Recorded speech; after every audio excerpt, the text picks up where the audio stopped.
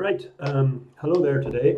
Um, I'm doing this video um, to support the A21 topic, Module 4 topic, Populations, Community and Succession. And it's essentially for any students who are doing tuition with me. Students who are doing tuition with me will already have access to a set of notes and a question booklet and a set of answers and various other bits and pieces. And really, to get benefit from this video, really you need access to these resources, because I'll be constantly making reference to the notes and the various pages, and also making reference to questions and going through some questions. Now, suggest there in the title that I might be doing succession as well. That remains to be seen. It depends how long it takes to get through the initial parts of the topic. If I have time at the end, I'll try and do succession.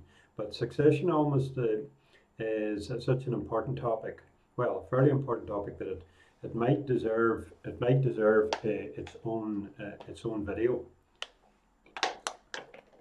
So I may do a separate video just for the succession topic. But anyway, I haven't organized, planned this too well. We'll just see how it goes. I'm going to work through the topic and look at appropriate questions as I go. As I say, you really need the notes in front of you. The notes in front of you, then are notes. You have access to the notes and access to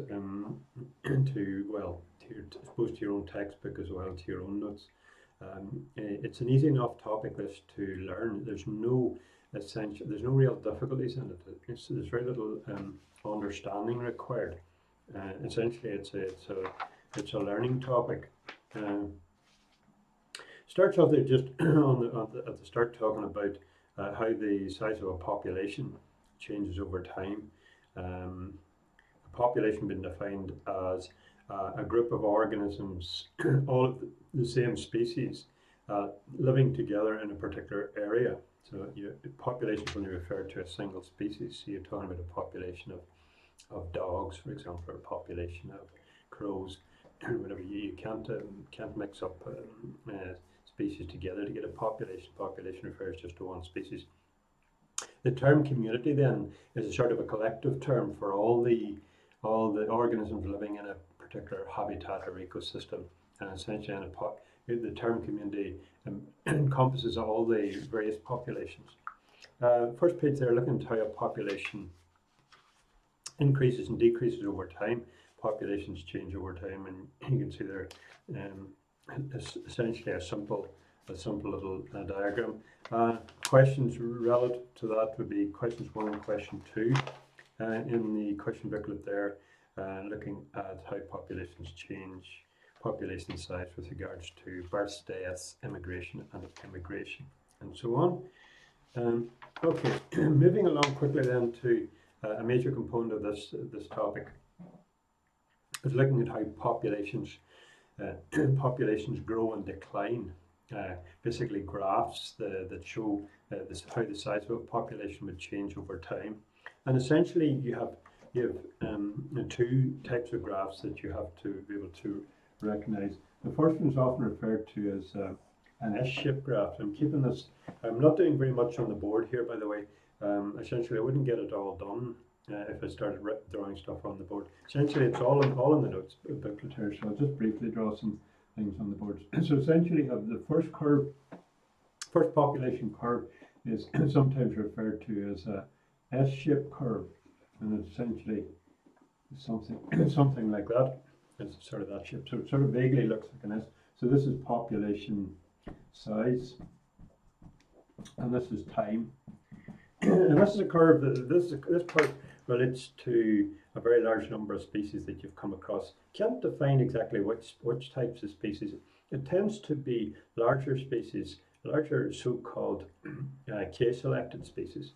And we'll come to that term in a moment or two. So things like humans, animals in general, plants, large plants in general, show this kind of population growth curve. And then you're left with different areas of this curve that you have to know about. You sort of reaching B, region A, region B, region C, and then the curve may also go like this, so you have region D. And these different stages are referred to as the lag phase, the log or exponential phase, stable or stationary phase, and then this phase here, the death or decline phase.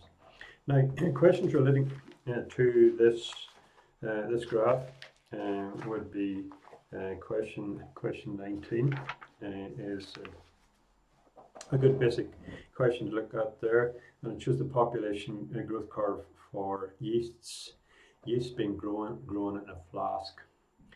Essentially, the rest of this question is an experimental question, but the first part of it actually talks about how a population of yeast are fungi, they be grown in a container, a flask, and grown in water with glucose present, and the yeast would feed on the glucose, and their numbers would increase over time. So you could put in a small number of yeast at the start of the experiment, and then you could monitor the yeast population over time. How would you monitor the yeast population over time? You use something called a hemocytometer. Hemocytometer questions, hemocytometer calculation questions, I'm not going to look at on this topic. I'm going to leave them to a video on module 6, or the experimental, the practical practical module. Practical module for upper 6. So we'll look at hemocytometer alongside all the other experiments for all the different topics in upper 6. But essentially, you could be asked then about regions A, B, C, and D, and ask the reasons for them. Lag phase. There are lots of different answers to the lag phase. But the best answer is to say that during this phase, population growth doesn't occur. There isn't very much population growth there. Population doesn't grow at all. During this phase, the best answer is to say the organism is assimilating nutrients. Assimilating nutrients is a way of saying feeding. But then you can't talk about, if you're talking about yeast, it's not right to be sort of talking about the yeast feeding or bacteria feeding. Better to use the term assimilating nutrients. That means taking up food, and then that term applies to whatever species you're talking about. So you could be talking about lions, or bacteria, or yeast, or elephants, or humans, whatever. The term assimilating nutrients. Assimilating nutrients, and maybe making enzymes. If they're talking about microscopic organisms, you could say them bacteria, or yeast, or those sorts of things. Might be manufacturing enzymes to break down the nutrients, and that'll be happening in this phase. We're talking about birds. Let's say, for example, you can see in this phase here they are mating and laying eggs. Now, you're talking about mammals. You could say that they are mating and they are pregnant. Period of gestation here, and so on and so forth. So you have to apply it to the organism that you're talking about. Region B, a rapid area of rapid population growth, often described as log phase or exponential phase. Exponential phase, very rapid population growth. Why such rapid population growth in this region? Well, we're starting from a point where there's not very many organisms present in the habitat or the ecosystem, so there are lots of resources available. There's still plenty of food at this stage, and plenty of other nutrients that the organism might need, because the organism's numbers are still quite low at this stage. So you get very rapid growth. Sometimes this rapid growth is described as exponential. And in the past, you've been asked, what do you understand by the term exponential growth? And you got away with saying just that the exponential growth is very fast population growth. Technically, what exponential growth means is that in any time period, let's say along the bottom here we have days. Then in each subsequent day, the population should double in number. That's what exponential means. So if on day 2 you have 1,000 organisms, on day 3 you have 2,000, on day 4 you have 4,000, on day 5 you have 8,000, on day 6 you have 16,000. That's technically what exponential growth is. So it's very fast growth because there are very few organisms at this stage. The kind of competition that's taking place here, well, we're going to come to competition in a minute or two, but basically we're just talking, this graph's just for one species.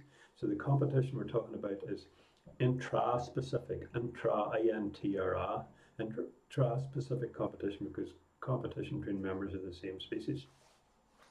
There's intra-specific competition.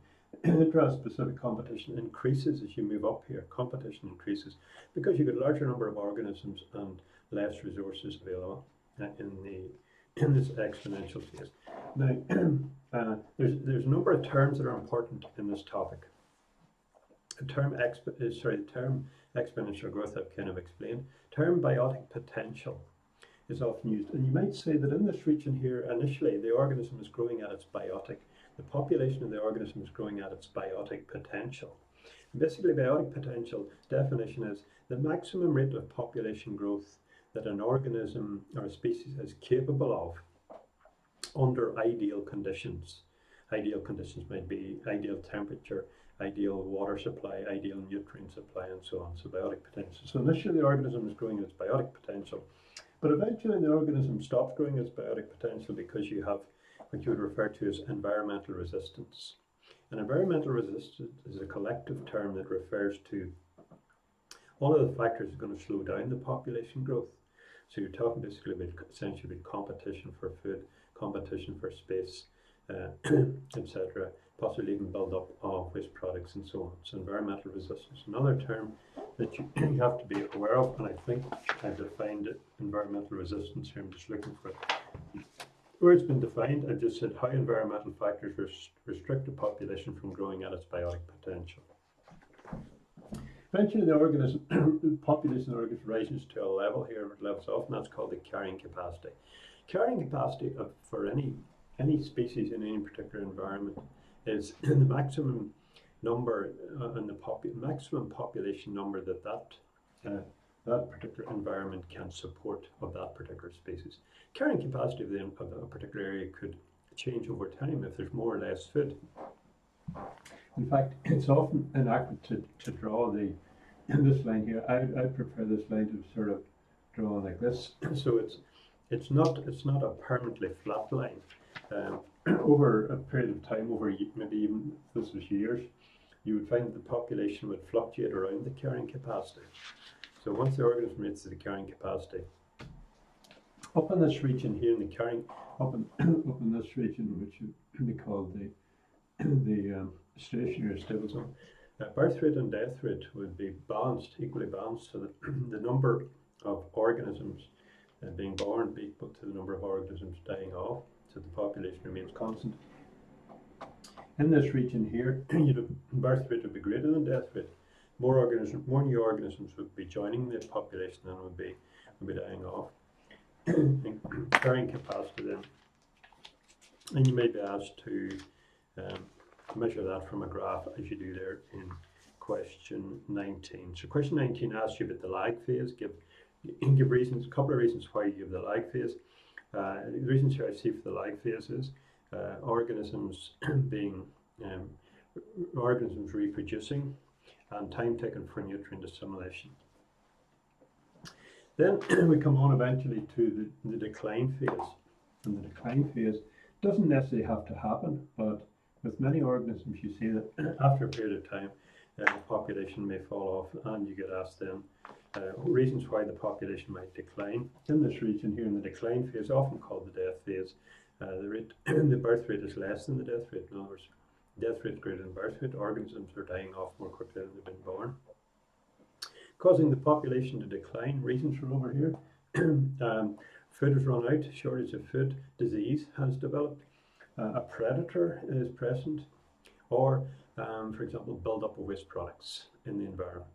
An organism in any environment, waste products might build up or and destroy the environment or damage the environment.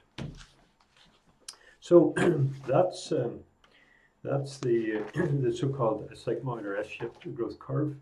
And you need to know that, as I say, the definitions you need to know would be population, community, biotic potential, environmental resistance, carrying capacity, intraspecific competition, and so on and so forth. Now, the other kind of curve that comes up and gets asked about sometimes is a so-called J-shaped curve. Now, how do I represent a J-shaped curve? What do I think about it? Well, my sort of simplistic way of thinking about a J-shaped curve is that a J-shaped curve is essentially an S-shaped curve without the stable phase, without the stationary phase. In other words, in J-shaped growth, the organism, and usually the population growth is even quicker in a J-shaped curve. So the population goes up very quickly, and it climbs up incredibly quickly. But instead of achieving a stationary phase where it levels off, the population suddenly dives back down again. And this is referred to as J-shaped growth, and I think that bit of it there sort of looks like a J-shaped growth. And what you might find is over a period of time you might get this happening repeatedly, so the population may shoot away up and then it can fall back. And this kind of growth is often called boom and bust growth. Boom and bust population growth. And it might be a seasonal thing. Seasonal thing I might mean by it might happen, you might have like the growth of the population in the summer followed by a decline in the autumn and winter. The next summer you get an increase in the population and a decline again. And this happens typically with so-called R-selected organisms. And we'll say a bit more about R-selected in a minute or two. But the only examples that have ever been asked about this, and I'll direct you there to question 3. The only question that's ever been asked about this is in relation to an algal bloom. Algal bloom, you remember algal bloom from GCSE where fertilizer got in the river from the farmland, and fertilizer causes the number of algae population to shoot upwards. To increase, that's what algal bloom simply meant, the algal population shot up. And you see there in question 3, they ask you actually to draw a J-shaped curve. Essentially, you should draw an appropriate curve for an algal population in a pond from April to December. April to December, well, April, start of the spring, get the population going up like this, and then quickly coming back down again. So basically, they were looking for that kind of curve, and they're related to an algal population, and that's the only population that I've ever seen this J-shaped curve asked in respect of. And I remember a question a few years back where they said, discuss this boom and bust curve. Boom. This is the boom bit here. Boom. O-O-M, and then the drop, the sudden drop is called bust. And these are sort of terms that are used, boom and bust. The boom, for example, in the algae, what happened, or the booming population happened in the spring and summer. And the argument was that in the spring and summer, we're talking about algae growing in a river or a pond or a lake or something like that. See, in the spring and summer, there's more fertilizer applied to the land, and then you get more fertilizer running off, nitrates running into the river. So you get a source of nitrates. You also get higher temperatures as the spring and summer approaches, and higher light levels. And those 3 would contribute to the fast growth of the algae. Algae are essentially microscopic plant cells. Single cell plant cells. Going back to AS, a synoptic question might ask you what kingdom they belong to. Algae, if you remember, belong to the Protoctista kingdom. So in the spring and summer, you get higher nutrient levels in the water, more nitrates get into the water. You get higher temperatures, you get higher light levels, and all that contributes to the boom in population growth of the algae. And then in the winter, as you proceed into the winter, then you get there's less and less nitrates available in the water due to less agricultural activity. Nitrates are being used up. It's also getting colder, and the light levels are decreasing, and that might contribute then to a sudden drop in the population of the algae. So that's the kind of question you get asked about the J-shaped growth. Now, I've included then immediately after looking at this S-shaped and J-shaped curves, I immediately start talking about R and K selected species. Now these are sort of like general groupings that organisms are put into according to their population growth curves, and essentially R-selected species are organisms that show a sort of boom and bust type growth. They have a J-shaped curve, R-selected species, whereas K-selected species are those that show in a sigmoid shaped curve. In other words, they get the normal increase in population, and then they tend to stabilize off at the stationary phase. RNK selected species. Now you might ask, who are these RNK selected? Who's who? Well, essentially, you tend to get questions that ask you about the nature of RNK selected species. And in simple terms, R selected species with J-shaped population growth tend to be smaller organisms, tend to be small. Things like a bacteria and fungi and yeasts and smaller plants, lichens and very small grasses and plants are selected species. What do they show? They tend to be small body size. They tend to be very fast reproducers. The population shoots away up very quickly. The population can rocket very quickly. And they tend to produce a lot of offspring, lots of young. So typically, list in my notes that I'm saying things like bacteria, and I've said weeds. I'm not too happy with the word weeds. I'm essentially talking about small plants. I'm saying they're usually small, high rates of reproduction, many offspring, fast migration and dispersal. So our selected species are those that can move around quickly, so they can be in one place, grow very quickly, diminish, and move on to a new area, very fast migrating and dispersal. High birth rates, high death rates, and good at immigration and emigration.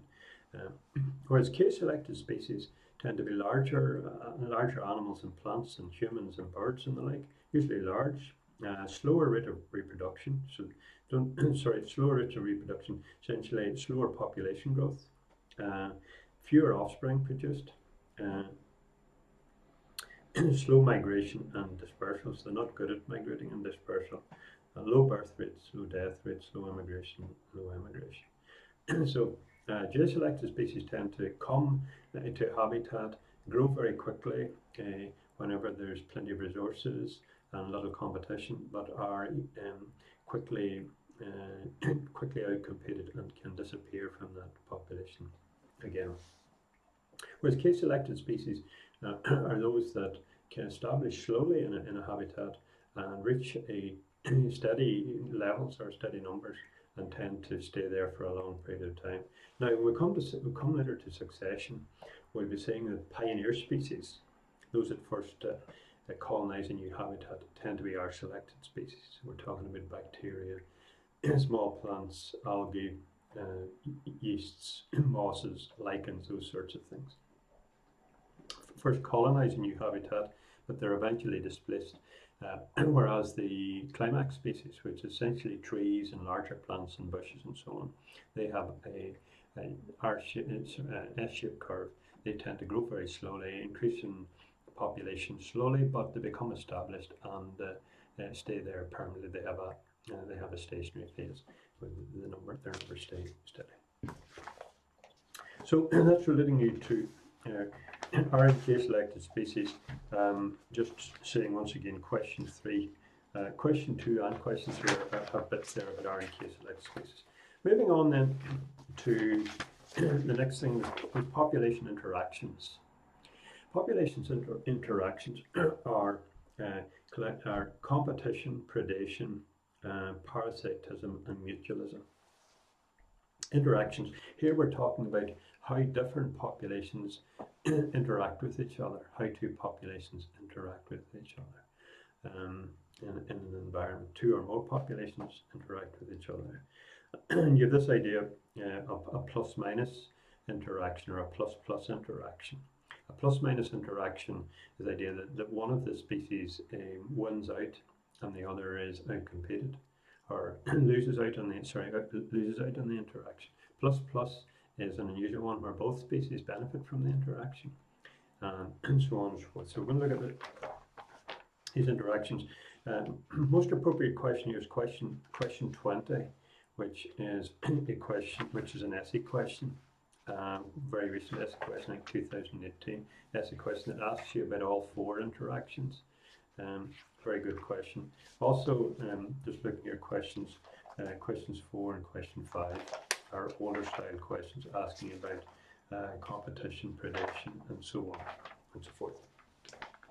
Now, this is relatively straightforward stuff. I'm not going to go through this in any great detail, because it's really about you learning the stuff yourself, and you need the notes and get your own notes and learn off the learn off the graphs and the curves and so on for these situations.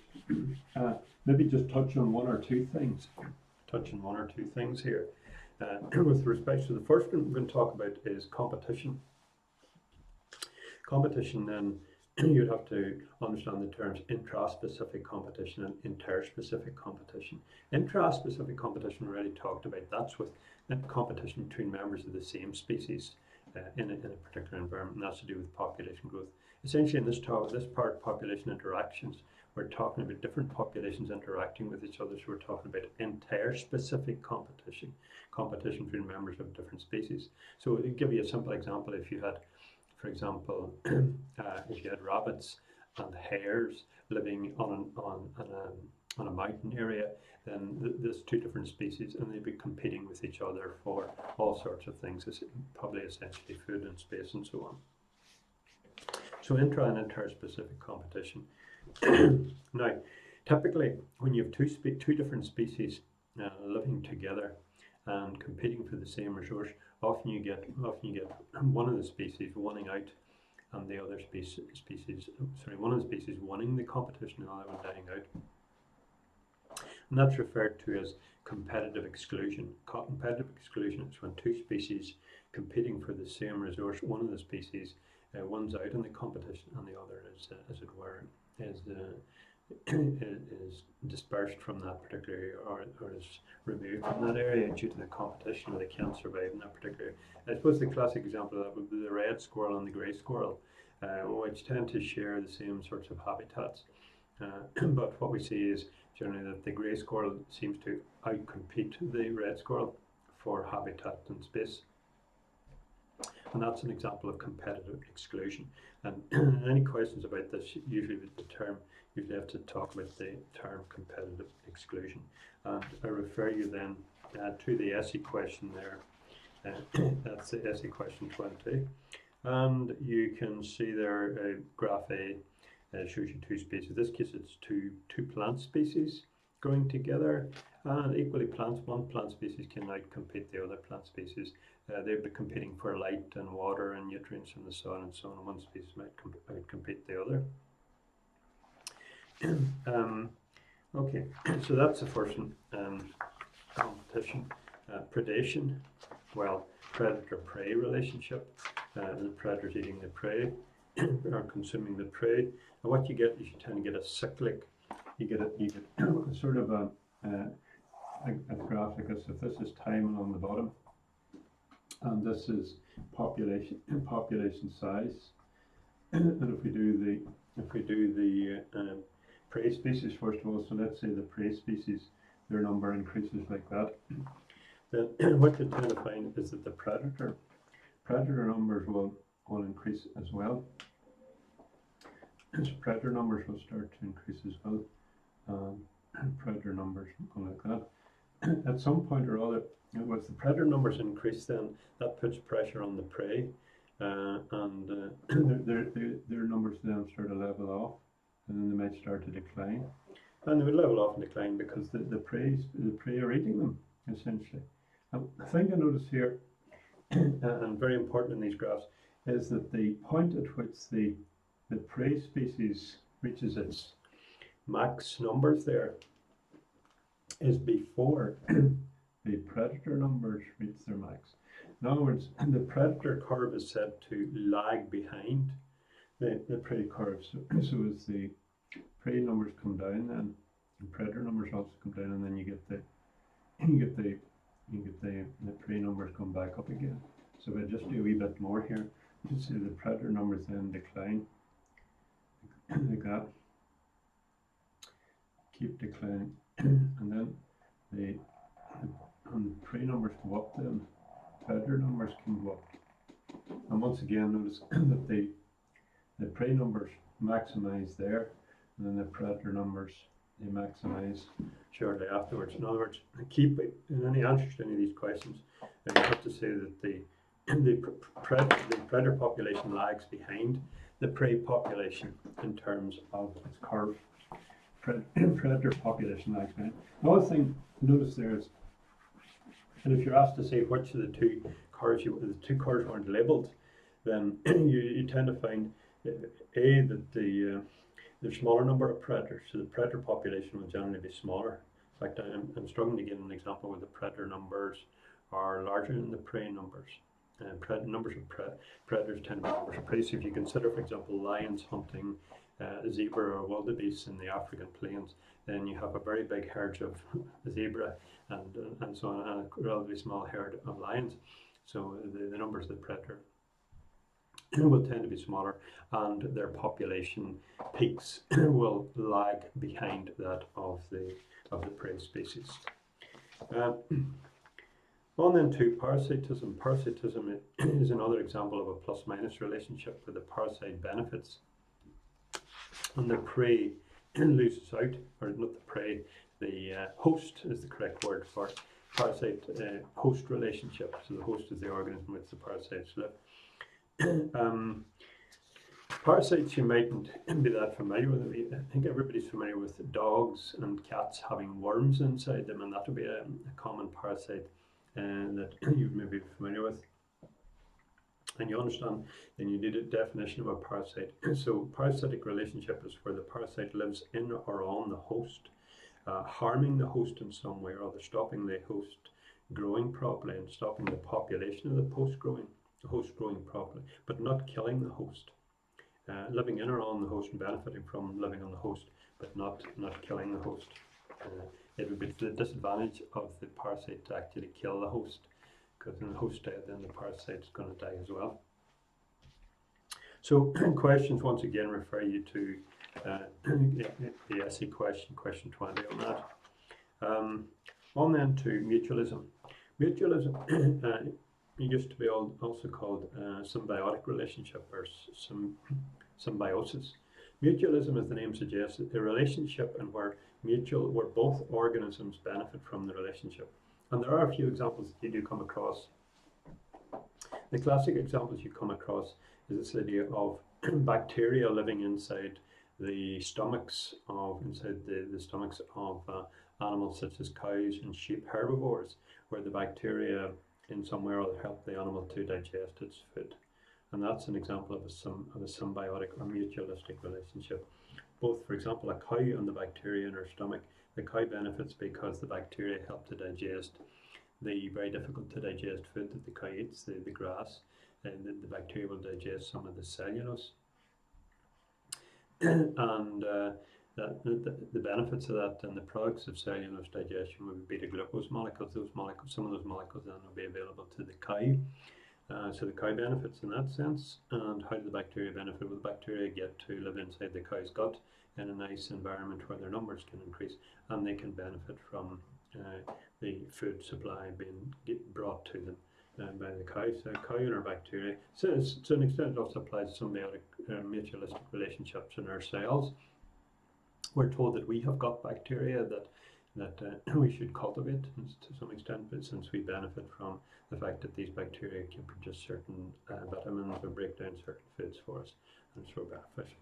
The other classic example is, which is a crossover with the nitrogen cycle topic, is where certain plants called legumes, peas, beans, and clover plants tend to have a mutualistic relationship with a group of bacteria that live inside their roots in so-called nodules. So inside the roots of these plants, these bacteria live in the roots, and it's a mutualistic relationship to the extent that the bacteria can convert atmospheric nitrogen from soil air spaces into ammonia, eventually into nitrates, and those nitrates can be available to the plant to make its amino acids and make its proteins. So that's how the plant benefits. How do those bacteria benefit from living inside the roots of the plant? Well, some of the glucose that's produced by the plant in photosynthesis can be brought in, makes its way down into the root system and is available to the bacteria. So both benefit from this relationship or this living together. Another example is one that's not usually mentioned in the specification, it isn't on the textbook either, are a species called lichen, or not a species, I shouldn't say they're a species. Lichens, you come across lichens as an indicator species. You come across them as the first, as an indicator organism. You come across them with respect to succession, where they tend to be first organisms that might make their way to a new habitat and colonize a new habitat. Actually, lichens are two organisms growing together. You have an algae and a fungus living in close proximity, and they're kind of wove together into the one entity, into the lichen. The algae, being plants, can do photosynthesis and provide food, whereas the fungus is able to provide purchase or stability for the lichen and allow it to cling tightly to a surface and to gain a certain amount of moisture from the surface. So both contribute to this relationship. By the way, lichens are not mentioned in the specification anywhere. It's just that they do come up. You do come across them in the succession topic, and I just thought it was only appropriate that we would mention them as a mutualistic, a lichen being a mutualistic arrangement where two organisms benefit from being together. As I say, there are other questions there on those different relationships. This has been asked in an essay in 2018, so you can have a look at that essay. It's essay question number 20. On to the next thing is controlling pest populations. We did a wee bit of this at AS.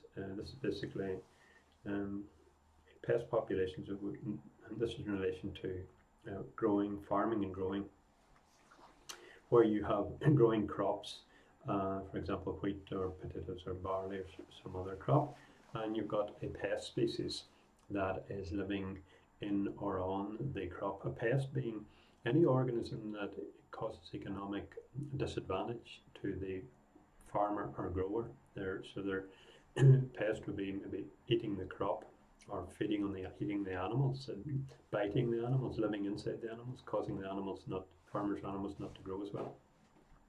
Where pests can also refer to weeds.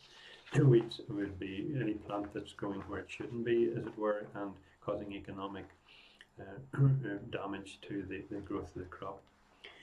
Essentially, what we're looking at here in this topic is being able to control a pest population by means of using pesticides. Pesticide being any chemical that's used to kill a pest. Different types of pesticides. So within the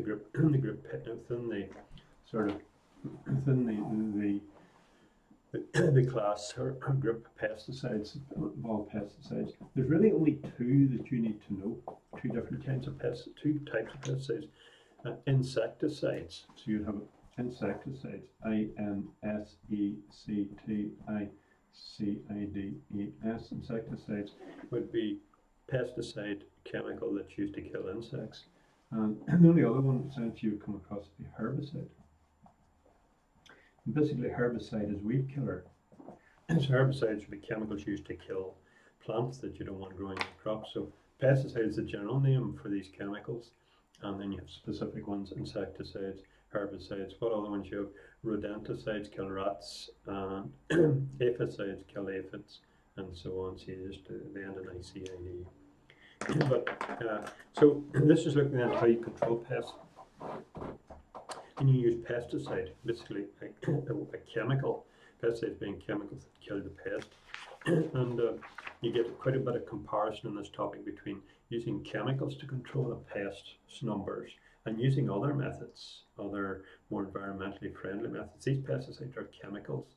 They get into the environment, and they are not, as it were, environmentally friendly, because these chemicals are often toxic to ourselves, possibly even if we're eating the food that the chemical has been sprayed onto. Let's say the farmer sprays his field of wheat to kill some insect pest that's eating the wheat. That pesticide, that so-called insecticide, might still be on the wheat whenever the wheat is being ground up to make bread, for example. So we have to consider that. Or if you're using a herbicide to kill weeds in a crop, that herbicide may be present on the crop itself when the crop comes to be harvested, and may make its way into human food, into the food chain. So we have to consider that the use of chemicals to control pests is now regarded as somewhat dangerous and somewhat environmentally unfriendly. So we're looking at modern techniques, modern ways of dealing with pests without using chemicals. Just looking there, first of all, on page 13, chemical pest control, discussing disadvantages there. Chemical pest control is often broad spectrum. Broad spectrum simply means that the chemical you're using to kill the pest, say the pest was an insect and you're using an insecticide, often the chemical that the farmer or grower uses is broad spectrum. That means it kills all insects in the particular environment. So not only does it kill the pest insect, but it may kill bees and wasps and butterflies and moths and lots of other insect species that are maybe advantageous and certainly not doing any damage to the crop. So broad spectrum insecticide, where you want, if you're going to use a chemical that you're going to use, you better use a narrow spectrum or specific chemical, specific pesticide to kill the specific species. Pest species also develop resistance over a period of time to the chemical, such that the chemical doesn't work anymore. Apparently about 40 or 50% of rats, all rats now, are resistant to the normal rat poison that used to be used to kill rats, and the same applies to lots of other species. They develop resistance. But something else that happens, and you often get questions on this, is, and I'll just relate you to question 6 in the question booklet there, and the graph for part C. And I've got a similar sort of graph in the notes. This idea of pest resurgence. And here's the basic idea of it. Farmer has got a crop, let's say wheat, and he observes that a pest is present. Some pest insect is eating the wheat, and he or she decides they're going to spray the crop with an insecticide to kill the pest insect. When they do so, what they initially observe is that the number of the pests, initially after the chemical is applied, the number of the pests will decline. And the farmer thinks, well, that's good. We're starting to kill the pest off, the pest numbers will decline. Only for shortly after that, short period later, the pest numbers return again to their original levels, and not only return to their original levels, but go to higher levels than they were originally. So it would appear that using the insecticide to kill the pest has been counterproductive. It only killed it for a short period of time, and its numbers have eventually shot up again. Now, I'm just looking here, there are questions relating to this, questions 10, 11, 12, and 13 in the question booklet here, so you can make reference to all those questions. Now, why should this be? By the way, this when the pest numbers go down initially, and then suddenly they surge back up again above what they were originally. This is referred to as pest resurgence. This sudden resurge in numbers of the pest in the crop is called pest resurgence. Explanation for it? Well, the explanation is this. The explanation is that when the farmer was observing the field with this pest insect eating his crop, he was not aware that there was already present in the crop a predatory species, possibly another insect that was eating the pest and keeping the pest numbers at relatively mediocre levels. There was also a predatory insect present. But whenever the farmer sprayed the crop, that killed both the pest, so the pest numbers went down, but it also killed the predator. And predator numbers went way down. As soon as the predator numbers went down, the predator species was no longer controlling the population of the pest, and pest numbers could suddenly come back up again. And not only did they come back up, but they would come up higher than they were before because the predator had been removed. Now, you might say, how does the pest recover if you spray the crop? Doesn't the spray kill all the pest? Well, often you'll get asked that question. Why might the number of pests not go down to zero? Answer is possibly some of the pests are resistant to the spray, to the chemical. Some of the pest species are resistant. The spray doesn't reach them all because they might be on their leaves or behind twigs or underneath the crop, so the chemical doesn't reach them all. They may exist in some form that's resistant to the chemical. They may exist in an egg form or wrapped up in a little wrapper and protected from the chemical. But those are all reasons why the pest can resurge again and its numbers can shoot back up. So there are many reasons then.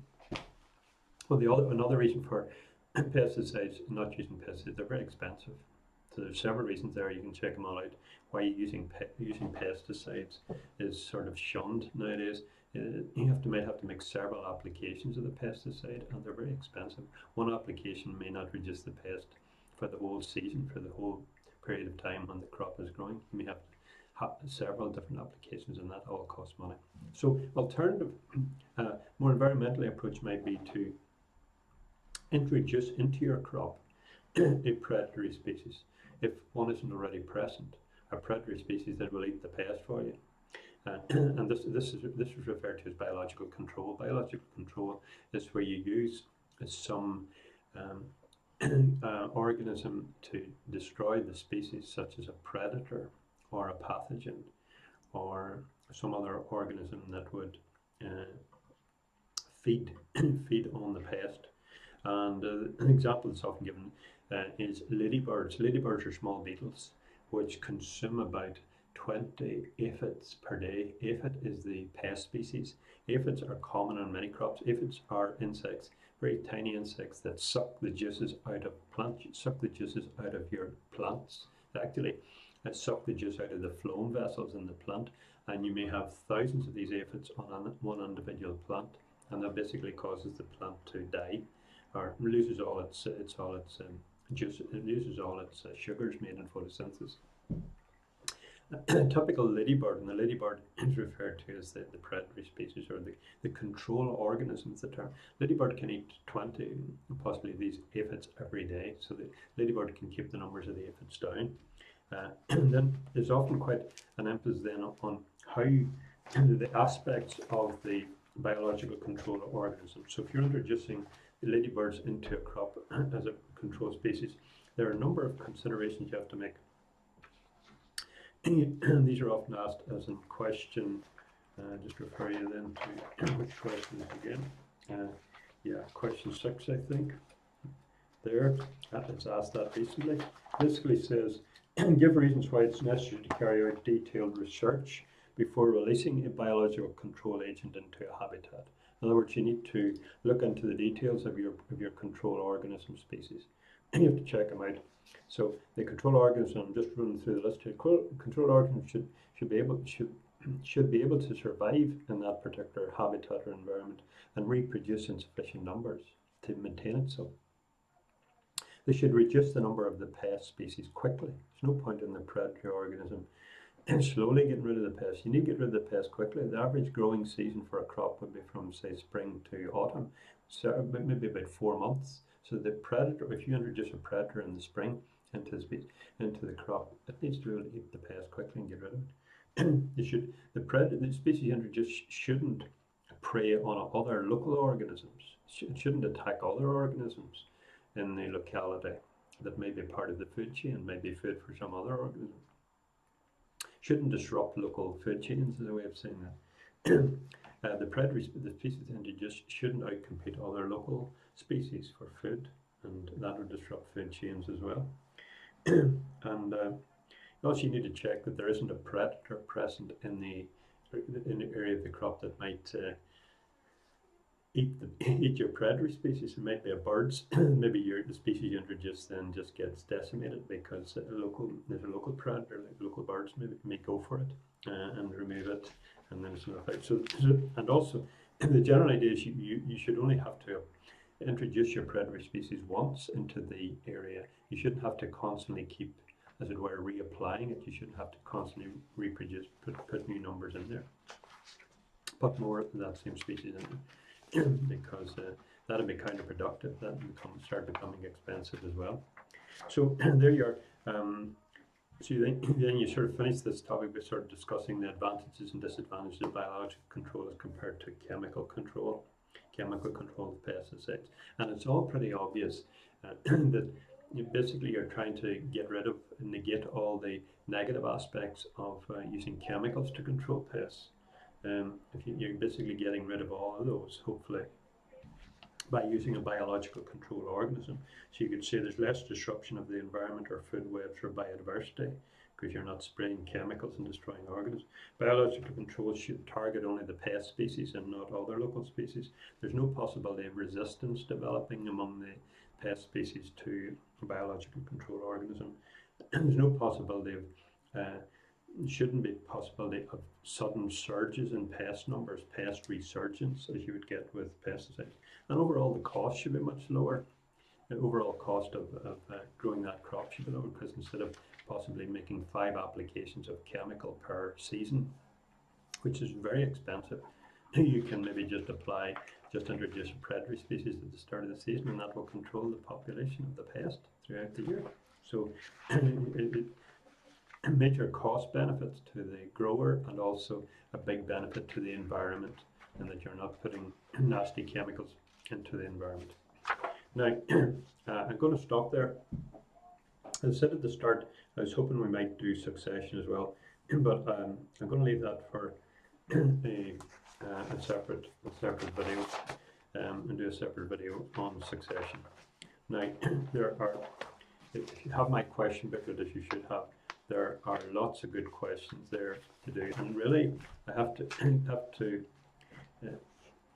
try to convince you all the time that the most important thing is to do past paper questions, because it's only in doing past paper questions that you will improve. Understanding the topic is grand.